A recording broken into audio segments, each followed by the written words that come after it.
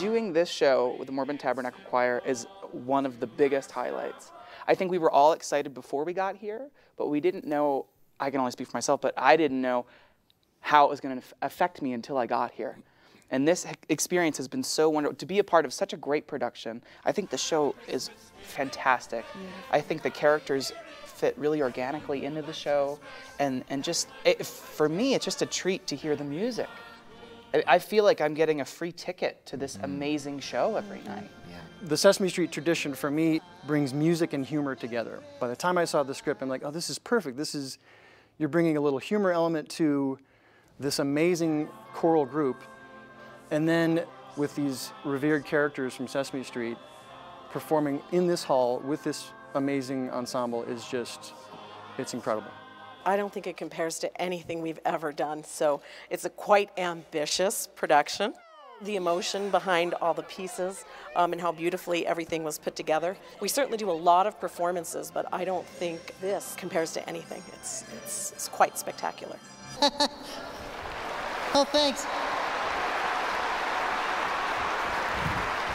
This is exciting. I get to conduct the orchestra.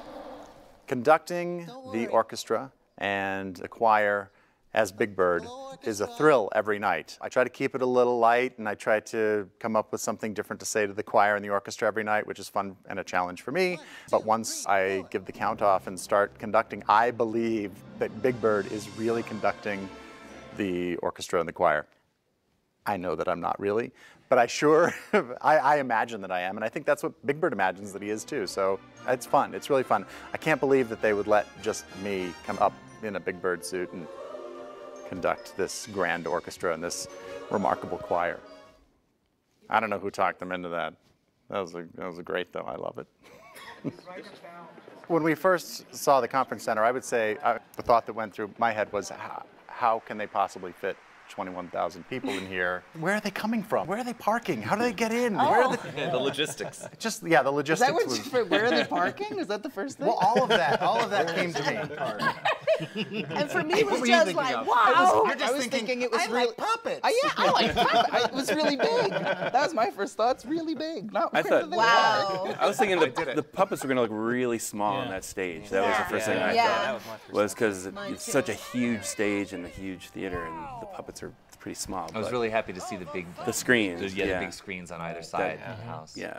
The experience working with the crew here has been phenomenal. I mean, they have bent over backwards. Everything is a yes. They have everything ready for us. The crew is incredible.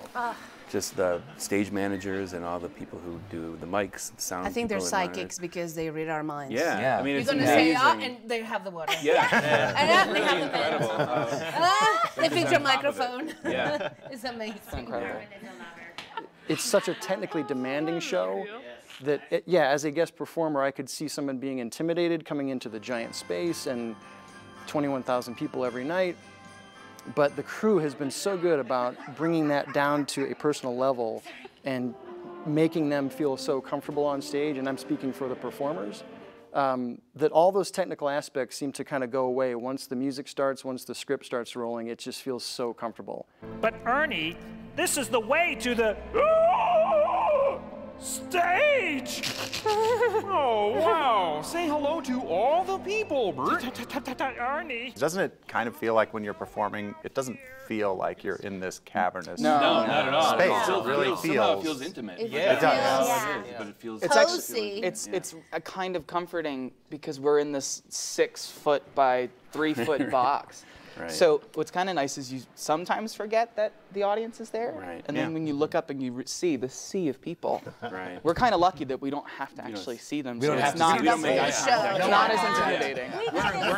We're in the little box looking at a monitor when we're working, so we just really are watching ourselves perform. But between bits when we're on, we look up and it's like, oh wow, there's the audience. Oh wait, there's the and it keeps going. This concert specifically, I find myself watching TV a lot because we have the monitors right at our feet. Usually we're sort of like checking our script, rehearsing our piece in our head, and it's just so wonderful to hear the choir and the orchestra and Santino. I'm just watching television the majority of the time. And David and I are just sitting there, not even looking at each other, No, just and then sort it's of like watching. you have to realize, wait a minute, I have to speak in like 2 lines. Yeah, I have to get out of here. So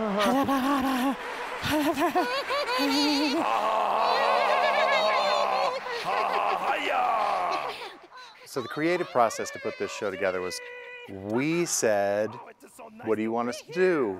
When we came here to Salt Lake City to do our first meeting, they had written a script and performed it in front of us, which was remarkable. It was great. I mean, it was like having a little show right in front of us. From that moment on, we took the script and did some notes on it and threw it back to them, and then they would rewrite it a little bit. I think maybe there were 8 revisions of the script before we came up with what we all agreed was the best version of the script.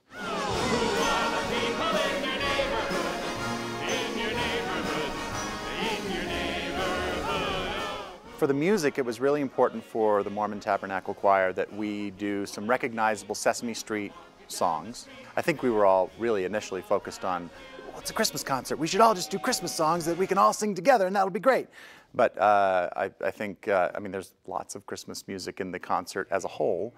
They really just wanted the audience to be able to enjoy the songs that they were familiar with. I'm always looking to our tradition of our past composers, and when I heard that we were going to do our standard songs like Sing and People in Your Neighborhood and Keep Christmas With You, that's when I was really blown away, because I expected it to be all Christmas music.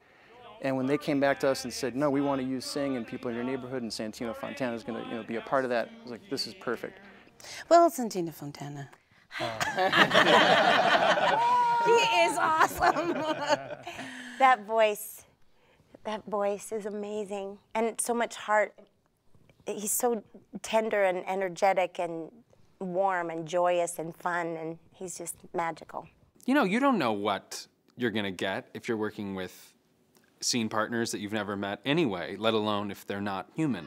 He really knows how to play with the Muppets and make it feel real and not forced, and treat that character like a fellow actor. And it's really easy to work with him. I have a lot of fun in People in Your Neighborhood, and it always feels natural and fun and silly, and he's been wonderful to work with. Santino's very genuine, and also there's a trick when you're working with these characters, especially when you're a human being. You have to a lot of times you have to defer to them, not be as funny or not be as outlandish as perhaps they might be. And I feel like Santino is there with us every step of the way, on even toe-to-toe. Sharing the stage, not only with the choir, not only here at this event, but also with characters I grew up with. You know, my cake as an 8-year-old was a Cookie Monster cake.